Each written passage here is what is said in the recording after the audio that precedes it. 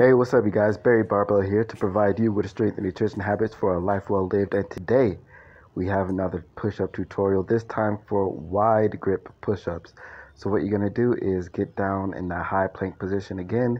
And this time, instead of having your hands directly below your shoulders, you're going to widen up that grip just a bit and have your hands way outside your shoulders.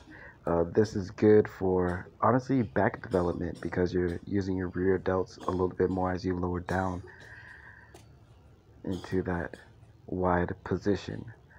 This is also good for chest development because your hands are so wide, you're engaging your chest a little bit more than normal in your push-ups. Less emphasis on the triceps though, even though they are still getting some decent work. It might help you also if you turn your wrist out slightly so that your fingers go out in a 45-degree angle. That might be more comfortable for your wrist.